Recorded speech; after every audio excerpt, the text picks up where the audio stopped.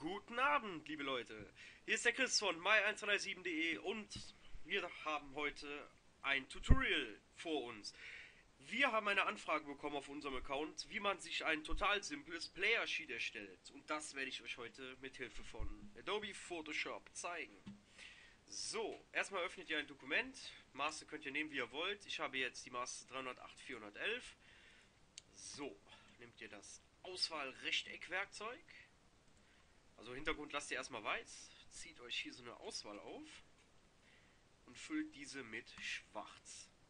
Also ich sage es nochmal relativ am Anfang vom Video, das ist kein Video für Fortgeschrittene. Das Video für Fortgeschrittene wird noch folgen. Das ist jetzt hier erstmal für die Anfänger. So, dann passt ihr euch das an, wie ihr es haben wollt, in welcher Breite. Und dann zieht ihr euch noch eine Auswahl auf. Erstmal wählt ihr die Auswahl ab mit STRG und D. Dann zieht ihr euch noch eine Auswahl auf nach oben. Könnt ihr natürlich auch auf die rechte Seite machen, je nachdem wie ihr es haben wollt. So. So kann es bleiben. Perfekt. Dann. Entschuldigung Leute, das wird noch einige Male vorkommen. Ich bin im Moment relativ erkältet. Dann nehmen wir zum Beispiel das Textwerkzeug. Schreiben da irgendwas rein. Ja, mal hier Star Gaming oder so. Machen wir das mal nach unten. So. Dann ziehen wir das rüber. Wichtig ist, wenn ihr schwarzen Hintergrund habt, ändert die Textfarbe auf weiß, bevor ihr nachher den Text nicht mehr findet. So, dann suchen wir uns noch eine Schriftart aus. So, nehmen wir total simple.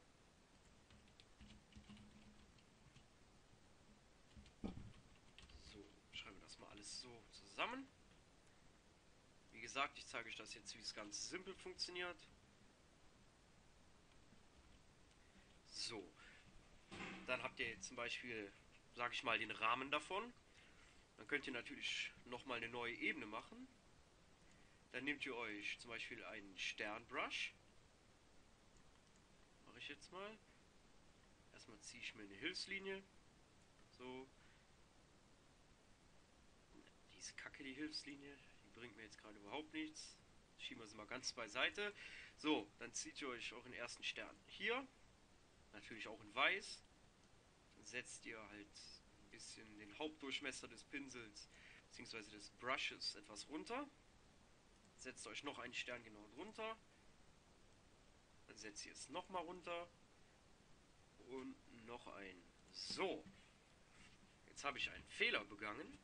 Und zwar, ich habe keine neue Ebene gemacht. Das heißt, ich kann die Dinger nicht einzeln bewegen. Das heißt, schnell nochmal einen Schritt zurück. Nochmal platzieren. Nochmal kleiner machen. 20 Pixel. Verpiss dich, Scheiß. So. Neue Ebene. Und platzieren. So. Könnt ihr die halt noch verschieben, wie ihr wollt. So. Dann könnt ihr hier noch, ich habe hier irgendwo so einen passenden Stil dafür, für Star. So gelb. So.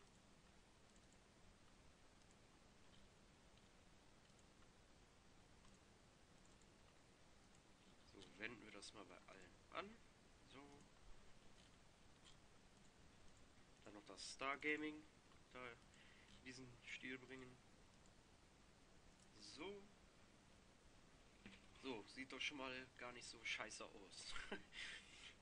Und ich sage es nochmal, das ist ein Anfänger-Tutorial, wie man sich einen total simplen Playersheet macht, bevor wir hier nachher blöde Kommentare kriegen.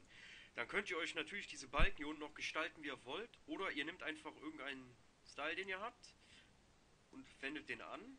Zum Beispiel sowas hier. Oder sowas total Simples. Wo geht's gerade? Ich hatte irgendwo mal einen richtig geilen. So, dass das zum Beispiel ausläuft oder so, von oben wieder runter geht. Ja, der sieht kacke aus irgendwie. So, da ist er. Dann nehmen wir den nochmal bei der Ebene.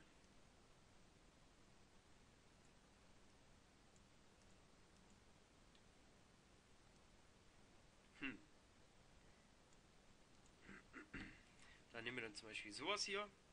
Ey, das wäre quasi perfekt. Das sieht jetzt zwar irgendwie kacke aus, aber Natürlich müssen wir für euch hier, für die Anfänger, das bestmögliche Ergebnis raushauen. So zum Beispiel. Dann nehmen wir das Stargaming noch und verändern das noch ein wenig. Ein bisschen abrunden. Vielleicht noch eine andere Schriftart, wo das alles ein bisschen besser aussieht. So hier. So, da sieht man auch besser den Style, den wir angewendet haben. So, dann habe ich mal ein Bild vorbereitet von irgendeinem Typen. Wenn ihr ein Bild braucht zum Testen, nehmt einfach Google zur Hilfe, gebt Typ ein und das dritte Bild findet ihr hier den Chef, den ich hier genommen habe. So.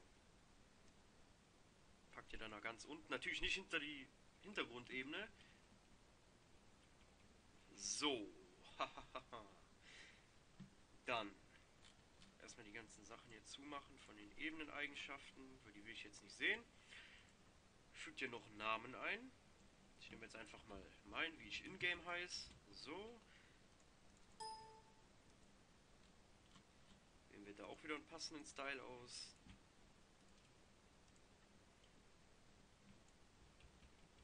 So.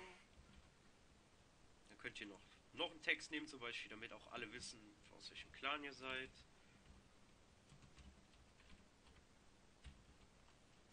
So, ich nehme jetzt mal meinen Clan, meine Homepage vom Clan. Natürlich solltet ihr das dann etwas kleiner machen. Setzt es euch zum Beispiel da drunter. Macht wieder den Style. Oder natürlich auch einen anderen. Ich zeige es euch halt jetzt alles mit demselben. Da können sich alle, die zum Beispiel nicht genau hinkriegen, eine Hilfslinie machen. So. Ziehen sich dann beide Namen genau dahin. An die Hilfslinie. Jetzt kommt noch so ein kleines Special, was ihr noch reinmachen könnt. Und ich sage es nochmal, es ist ein totales, simples Beginner-Tutorial. Weil ich will keine blöden Kommentare kriegen, oh Gott, wie lame. Wartet ab und freut euch aufs Profi-Tutorial. So, dann könnt ihr zum Beispiel hier oben noch so eine Auswahl aufziehen. So, oder etwas größer, je nachdem wie ihr wollt. Dann füllt ihr das Ganze mit Schwarz. Nicht vergessen, eine neue Ebene zu machen. Wählt diese Ebene dann mit STRG und D ab. Und wählt dann hier im Modus bei den Ebenen weiches Licht. Und schon habt ihr wie so eine kleine Bildtrennung drin. Sieht ganz cool aus und dürfte für Beginner nicht allzu schwer sein. Ich hoffe, ich konnte die Anfrage beantworten, wie man sich ein total simples Tutorial, wie man sich ein total simples Playersheet macht mit Photoshop.